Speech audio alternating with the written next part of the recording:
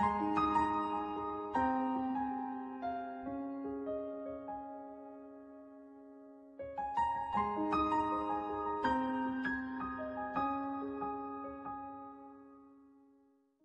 everyone, it's Melissa and welcome back to 4 Quarter Crafts. Today I have 5 different dollar store DIYs to share with you guys. These are all based around this planter that you can find at the Dollar Tree. It's a metal hanging planter, and I came up with 5 different home decor DIYs, and it was such a challenge, but it was so much fun, and I really loved how all of these turned out. So let's go ahead and get started because I have a ton to show you. So this first DIY is an industrial farmhouse style hanging lamp, and you're going to need a metal wreath form, a can of black spray paint, a portable light, a package of AAA batteries for your light, a hummingbird feeder. You're also going to need a black wired waste bin, and of course your black metal hanging planter. So we're going to start with our hummingbird feeder. You're going to take it apart. It comes apart in 4 sections. And for this project, we're going to be using the plastic bottle portion and then that portion with the flowers. Just remove your flowers and then use your black spray paint to paint the red part black.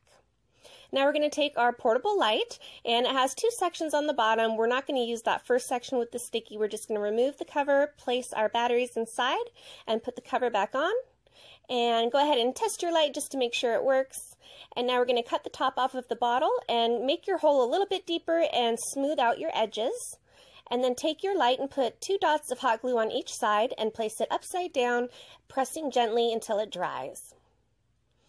Now you're going to take your black wired waste bin, and we're pretty much going to use every part of this wired waste bin for this project. So I'm just going to take the bottom first and cut off that circle. I'm going to cut my circle in half. And then to get rid of your sharp edges, you're going to fold it up over onto each other and give it a nice little bend. This is going to be the cover that hides where the light meets the plastic part of the bottle. So I'm just putting some hot glue on each side and holding it till it dries, and then take your next piece and continue right where you left off and wrap it around and put some more glue to secure. Just make sure your little hanging light is not in the way. And then I actually decided that I wanted to add a little bit more black and to secure the wire a little bit more, so I found this black mechanical tape that I had on hand, and I wrapped that around kind of 2 layers. I did 1 layer on the bottom and then another layer on the top that just hides more of the white. And so go ahead and measure out how much tape you need and cut it, still making sure to leave the string on its own.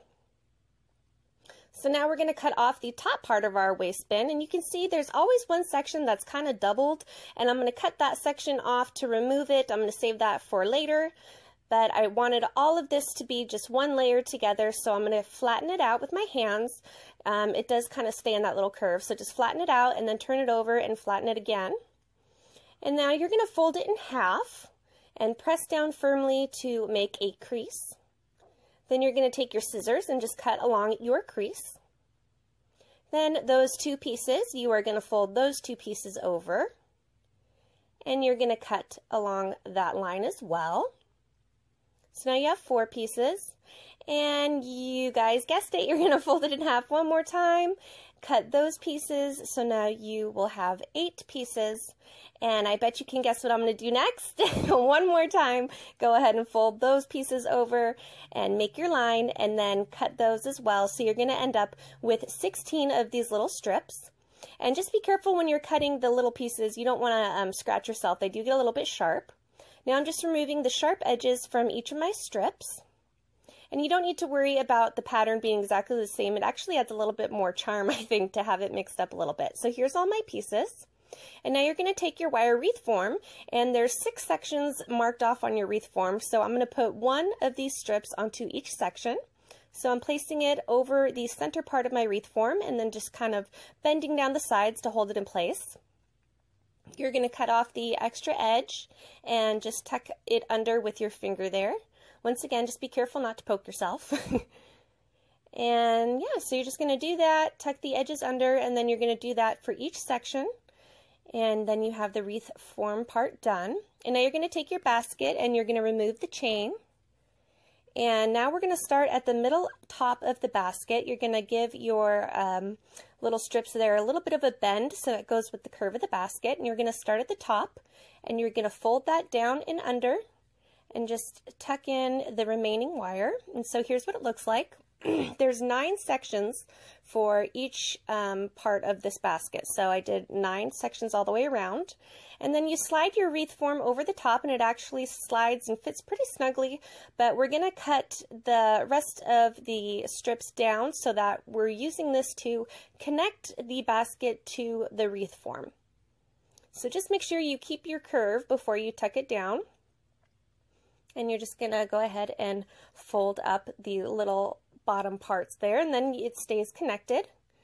And that's what it's going to look like. And now we're going to do the top portion. So this is the part that was red in the beginning. I spray painted black. And I'm going to take my chain, and starting with the largest part of the clip there, I'm going to tuck that underneath the bottom and have that come up to the top. So we're going to have our hanging chain through each of those 3 holes. And then that little piece that I told you about that was a little bit thicker that I cut in the beginning, I just did a 3-2-3 pattern and added that to the bottom. You're going to place your light down and slide your little basket there over the top, put some hot glue, and then you're going to take your black part and put some hot glue on each side of those little dots and place it right on top, and just make sure your lamp string is through the center hole there, and then turn it over and put some more hot glue to secure. So this is such a cute idea if you guys are into the whole farmhouse decor. It's a really big trend right now, and I think this is just really, really cute. It is pretty easy to make. It does take a little bit of time, and if you don't like the white string, you could even take a black Sharpie and just color the string black. I actually didn't mind, so I left it white, but here's what it looks like when it's hanging. And then here is a shot of it at night. And when you have your string coming out of the center circle there on the top, it lets you still be able to turn the light on and off. So that's a very important step on this project, is to make sure your little light string still comes through the center top there. And here's what it looks like from underneath. And I'm glad I added that little extra layer there on the bottom of the bottle there, because if you're looking up at it, it doesn't look like you're looking at a bottle. It kind of adds more to the decor of it. So yeah, I love how this turned out. This is very, very farmhouse and industrial inspired DIY. And this next project, we're going to make a hanging lantern chandelier. For this, you're going to need some bronze lanterns, some gold lanterns, 3 silver lanterns, some twine, your hanging metal basket, 2 bouquets of these palm frond leaves, and a bouquet of fern leaves. And you're going to start with your metal basket, remove all 3 of the chains, and with all of your alternating colors of your lanterns, remove the keychains that are on the top. And now we're going to take our twine, and I'm just going to kind of double it up together and slide that through the hole at the top of my lantern and do a double knot and tie it really nice and tight.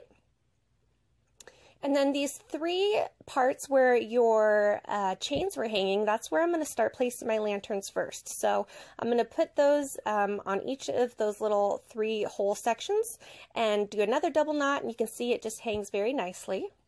And now I'm using 6 lanterns, so you can see I'm not using 1 in each section. The other 3 lanterns that I am adding, I'm actually going to place those in the center portion of the section, if that makes sense.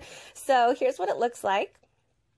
And now I am just going to make my bows. So I actually doubled up, I believe, 4 different strands of this twine, and I'm just making my bows. You can always double your twine as thick as you want. It just gives it a fuller effect. So here are my 6 bows. And now I'm just going to take a little dot of hot glue and place that on the top of my lantern where I had tied it to the basket.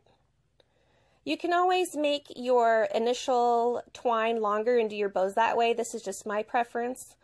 And then you're going to take your palm frond bouquet, and you get 5 in a pack. So you get 5 on a stem, and I needed 6. So I'm starting at the top. I'm going to fold over the wire portion, put some hot glue, and then lay those all around the lantern. Then I'm going to take my fern leaves, I'm going to cut those off, and you can see on my lanterns they have holes on the bottom, and I'm just going to stick these fern leaves all the way around on this extra silver lantern that I have, and this is going to be the top of my lantern chandelier.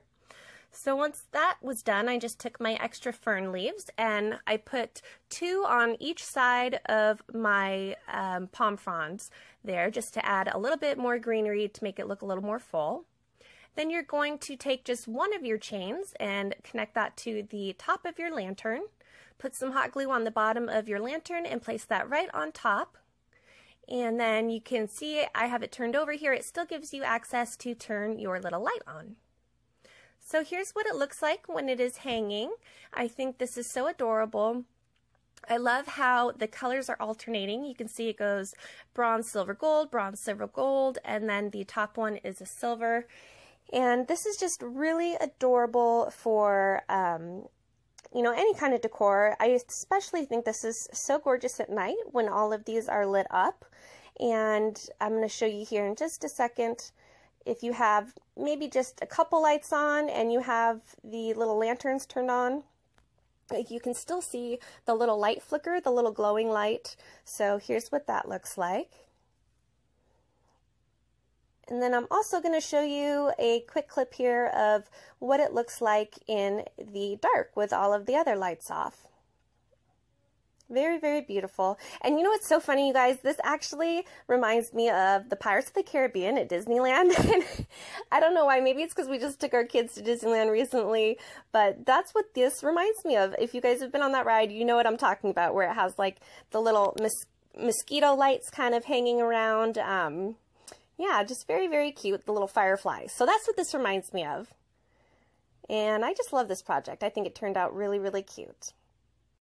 This next project is a globe-inspired lamp, and here's what you're going to need. You're going to need a bag of rocks, some wall decals, a package of clothespins, some black spray paint, some gold metallic paint, a paintbrush, as well as a black Sharpie, a hummingbird feeder, an inflatable globe, some AAA batteries to go into your portable light.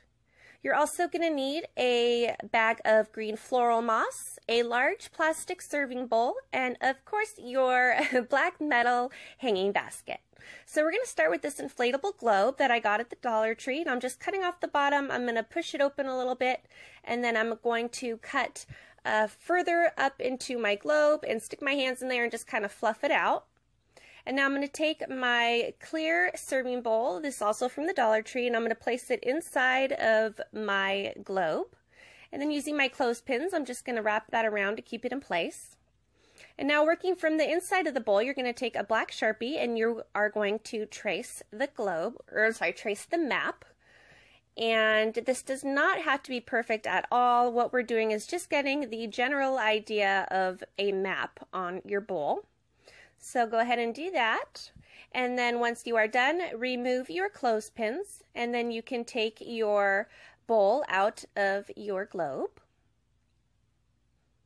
And it actually sticks pretty well. The plastic sticks pretty well. So I don't even know if you really needed the clothespins, but it works.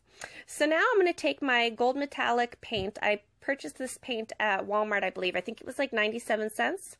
And I am doing just a kind of dabbing effect of painting. You don't want to brush on the paint because you will see the streak marks through the plastic part of the bowl. So I'm just taking my time to dab the gold into my pattern there that I drew. And when you get to, you know, the thicker spaces, you can do a little bit more thicker paint there. But yeah, just take your time, stay in your lines, and then you're done with the part of the bowl. And now I'm going to take this wall decal. I thought this was really appropriate for this project. It says, "Life is a journey." And this decal is also from the Dollar Tree. So I'm just going ahead and putting that in position on my bowl where I think it would be nice all the way around. And then this also had little feather decals in gold, so I put those along some of the wording as well. And then that part is finished. I think this is so cute. And now we're going to take our hummingbird feeder again, and we're going to take that apart into the 4 pieces. And for this project, we're going to be using the plastic bottle portion, and the top portion, we're going to remove that hook. And then the bottom portion without the flowers. Those 2 red parts are going to be what you spray paint black. And now we're going to fill up our bottle part there with your bag of rocks and screw on the part of the bottom there that you had spray painted black. And once you're done with that, you're going to take your green moss and put some hot glue and fill in the bottom. And now we're going to take our portable light and use our AAA batteries once again to make the light work. And there you go. You can see it's working. And just put the cover back on, and I'm taking that little stick-on piece off, and I'm going to use that on the edge there and just kind of place it right on top of your bottle. And my little light kind of moved back and forth, so I just put some glue to keep it in place. And then you're going to wrap your string around the light bulb to keep it out of the way for your moss, and just put some hot glue all around the edges where your bottle meets the light. That's going to cover the seam. And then you're also going to fill in the other white parts of your light. And here I'm just starting with where the string is. I'm hot gluing all the way around the string while I hold it. And that way I'm just making sure that my string still works by the time I'm done with all this green moss. So I'm just going to fill in all of the white pieces. This can get a little bit messy, but just take your time. And then once you're done with that, you want to give it some more of a definite shape. Just squeeze all the way around and just give it your light a little test again. Make sure it works. And now we're going to take our lid, the top part that we spray painted black, and I just put some hot glue around the edges and right on the top there and filled those in with some moss. And then you can trim your moss to keep it a nice clean look. And then with the rest of my moss, I'm just going to put it along the edge of my lamp there. This is going to be the top of my lamp. And just cleaning up the edges, add a little bit of greenery to the bowl here. And then you're going to attach the top right in the center. And now I'm going to take my hanging black metal basket once again. I'm going to remove the chains. And I'm just going to be using the basket portion here, putting some hot glue and sliding it over my light. And then voila, all you do is put your little bowl right on top. It rests very nicely and perfectly. And you have your one-of-a-kind globe-inspired lamp. And in case I didn't tell you, I think I forgot to tell you, the rocks that you put in the bottom portion there actually keep it very steady. It has a nice weight to it, so it works as a really great base for this lamp. And I think this is just adorable. It was a lot of fun to make, and yeah, here's just a look of close-up. And I love all of the earth tones of this project. I love how all of the colors mix in together. Very, very cute. And here's what it looks like with the light on. You can see it casts a really beautiful shadow through the bowl, and it just really makes the gold really sparkle. And you have your really, really cute light. So let's move on to the supplies of the next project with our basket. You're going to need 3 rolls of burlap, 2 rolls of this kind of lace ribbon, 2 rolls of brown ribbon, 2 rolls of gold ribbon, white ribbon, and 2 rolls of green ribbon. And of course, your basket. And then I used 4 of these florals. They have 2 sections each when you cut them apart. So that's 8 sections of floral. And then you're going to take your ribbon, and what I'm doing here is I'm just unraveling the entire ribbon off of the roll, and I'm measuring out how long I want my pieces of ribbon to be, and I wanted them to be even, so I just kind of lined them up with each other and cut the edges there. And then for this project, your ribbon overlaps. You're going to tie it onto your basket there. So this is where I'm cutting everything. And then the white ribbon and the green ribbon's actually a little bit sheer, which is really pretty. That was a little bit longer than the other ribbons, so I actually had more pieces for that ribbon. And then I'm just going to take some white and measure out the same length of my burlap. And here's the burlap. And now we're going to just start very easily doing, I think they're called slip knots, onto the basket with your ribbon. So I just created a pattern. I wanted my colors to alternate. Like I said, my white and my green were double the length of the brown, gold, and lace ribbon. So I wanted to use the white and the green the most. Gosh, that was hard to say. So I'm creating my pattern here. I'm putting my white and my green on each side of the burlap, and you guys can see how I'm doing the knots. Very easy. All you do is kind of keep the pieces together and slide it underneath the basket, and then pull the remainder through and pull it tight.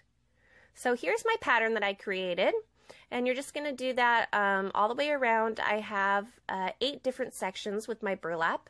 So here's what it looks like, and I'm showing you here, that is where I'm going to be hanging my floral from. So now your floral, just it's a wire floral bottom edge there. So now just take each one in between each section of your ribbons and just kind of bend it around, and then you have your floral hanging down. So this is so beautiful. It's a very easy project. You can do so many different styles with this. I mean, you can change up the colors, you can change up the floral. It would be so beautiful for any kind of bridal or baby shower. Just really great project. And now this last one, these are the supplies that I used. I used a white ceramic vase, some green floral moss, 2 packages of green floral wire. I used 8 stems of cherry blossoms, or maybe that was 6 cherry blossoms, 2 stems of green fern, some long floral stems, and then I also used some hydrangeas and lilacs, and this one I used 4 of these black metal baskets. So what you're going to do here is remove all of your chains. You're not going to use any of the chains for this project.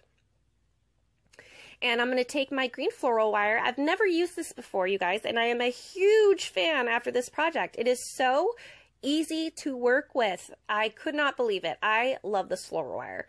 And I know that the Dollar Tree sells it in all different colors, so this was just awesome. But anyways, so what I'm doing here is I am just going to combine my 2 baskets and wrap the floral wire all the way around. You can see the lines of my basket are not exactly meeting up. I kind of wanted them to be a little bit spaced apart, so that way it holds my flower stems better. But here's what it's going to look like, and then you're going to finish your 2 different sections. So here I have my one of my kind of round balls on top, and then I just took my extra floral wire and wrapped it around to connect the 2 pieces.